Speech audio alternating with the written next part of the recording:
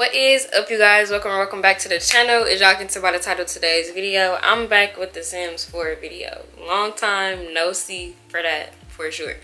But I felt like since there's been a couple patches, a couple updates with Sims 4, I actually just got back into playing Sims 4. I just redid or like tried to clean out and fix my mods and CC folder and all of that type of stuff because I haven't played in so long, and because there's so many updates, patches, issues, stuff like that going on. I felt like it would be good to do another like updated how to install mods and CCs that went viral, right? I feel like it's a good time for that because that tutorial came out in what, 2020 maybe. I did another one a year or two ago, and then now here we are.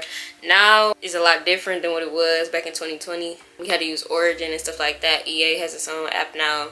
So I wanted to show y'all an updated tutorial just in case y'all are struggling still. I know a lot of people still watch that video and still comment and ask me like what's going on, what's wrong, and it's probably because it's a whole new system now. So without further ado, let's get into it. Okay, so the first thing you want to do obviously is open up your laptop. So I have a MacBook. This is the bigger one. This is the 15-inch MacBook Air. It's not a Pro or nothing. So this is like a regular MacBook Air still. I don't have the problems that I used to have in my 2020 MacBook where it's like blowing and huffing and puffing at me. And all it does is get warm. It doesn't really get hot or nothing. It just gets warm.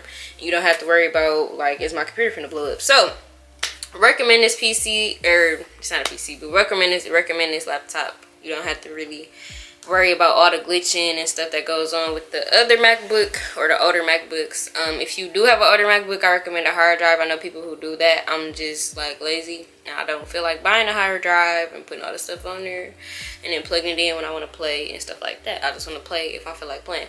So open up your laptop. As you can see, I have two different Finder windows up. So I have downloads and I have mods. Mods is how you get to mods is, first of all, you need to download the EA app. So I believe you can just like Google search this and then it shows Windows or Mac. You should have Mac because it's what I have and that's what this tutorial is for. You download this, it's gonna show up in Launchpad, and then you can purchase Sims. I think it's like $5 still, I don't know, but you can purchase Sims from there, and then you can open up Sims through games. It'll show up in games or it'll show up EA app. So we're just gonna open the EA app for now just so y'all can see what to expect, and then it should probably have you sign in or something. I'm already signed in, so I don't need to do that obviously. And then like I said, you purchase Sims 4. So from here, get expansion packs and stuff from here. They're on sale now, I think until like February. So if you are looking into getting some, I know some mods work better with certain expansion packs. So I know the whole point of like mods and CC is to not buy expansion packs, but some mods you really can't get around it. So yeah, if you want that, you can grab that. If not, cool. Boom, we're gonna play. And then we're going to go into settings because it's a couple settings that you need to do before you do anything that I tend to forget about because I didn't have my game like this for so long.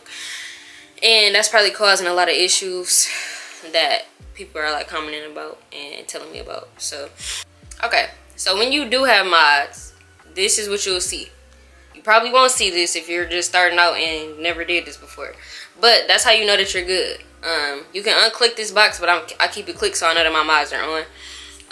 But yeah, this is what my person looks like. Like they have like gallery department on, Jordans, dress, like that's what the mods and CC does to your game. So as you can see, it updates every time every time they do a patch or update. It's EA, Sims 4, whoever, it's gonna get rid of mods. So you need to know how to do this anyway. So you basically just go to the three dots at the top, game options, I think it's other. Yeah, and then you want to make sure that you enable custom content and mods and script mods are allowed. And that's all you have to do. You apply changes and it should all work. So what we're going to do is exit the game. So every time you add a mod or a CC, in order for it to show up in the game, it's not going to just instantly pop up if you have the game open. It has to reload with that software. So we're gonna download a mod. So I have one set up here. This is Base Mental. If you know, they do Base Mental drugs. That's probably what they're most known for. I've had that for a while. And then the universal venue list is for their stuff, so like casinos, which is what we're about to get, is Base Mental gambling. So we're gonna download it.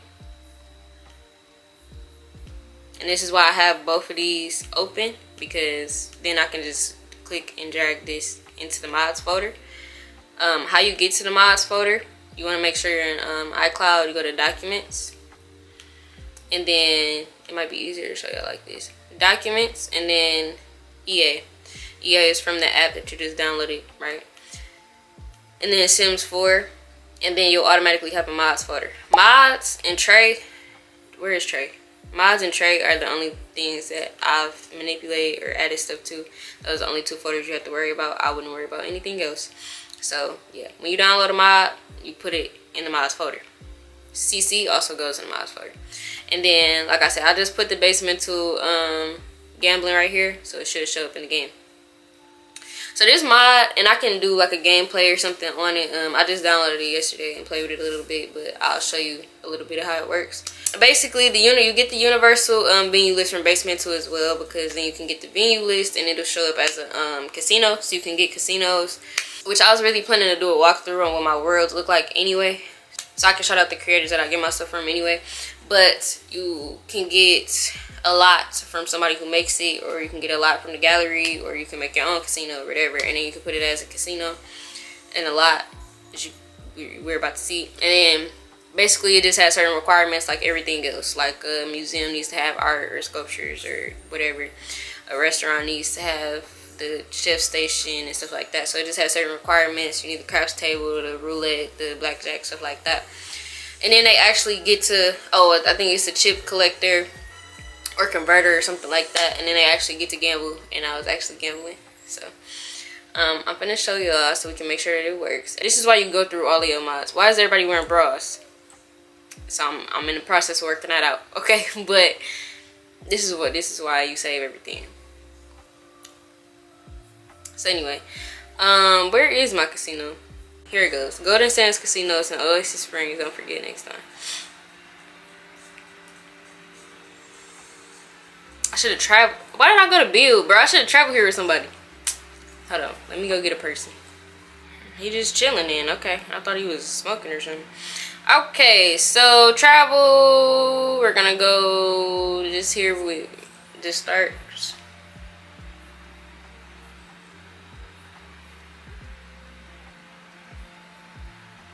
Sark's want to watch ice skating in real life. He low-key would, actually. That's actually valid. Okay, Oasis Springs Casino. And here we are. So the way that I set it up, I had to add a couple things to make it a casino. I can show you that. Hold on.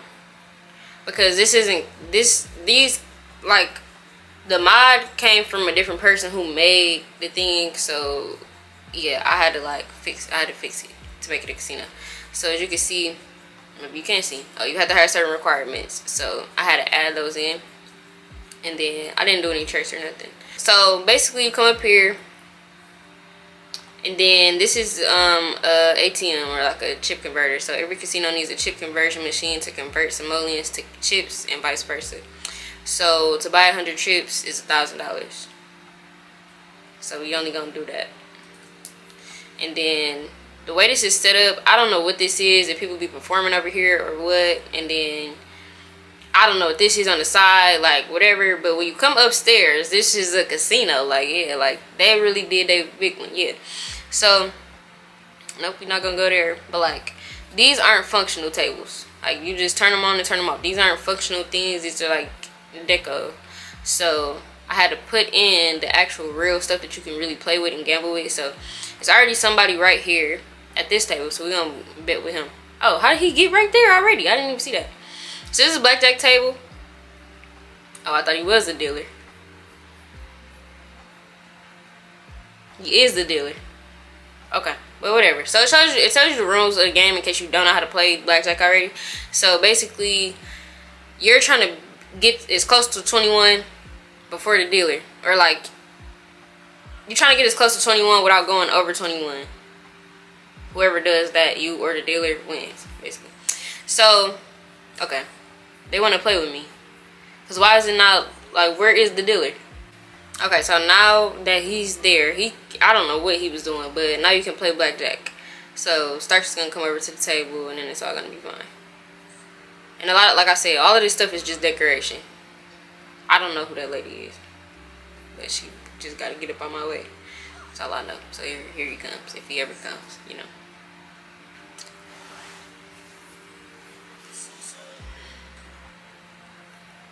So I only got 100 trips, we'll bet 50, I guess. Tells you how much to bet. And then pull 2 cards, I got a 13. So you can go another time and pull another card, or you can be like, no. But I'm gonna pull another card because that's not close to 21 at all. So you're gonna just pray that it's not like no 10. And it is bet. Bet. So you just lost. But we're gonna play again because I got another 50 chips. Let's do 25. Bro, I be scared. I hate losing. Like, as soon as I lose, I be like, yeah, I'm cool. It's over. We're gonna hit again, because even if we got a king or something, then we'll be at 21. That's what we're supposed to be. I'm gonna do it too. The thing is, though, they don't show you. Okay, we good. We gonna stop. We at 20, we good. But they don't show you what the dealer pulls. So, like, I feel like it's rigged, but. How did, like, bro, they won again. Okay, we're gonna do it one more time. We're gonna do it one more time.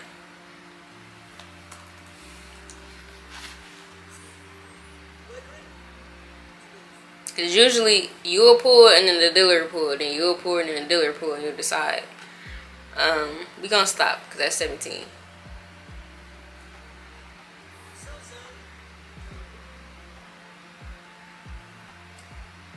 I feel like that's a tie.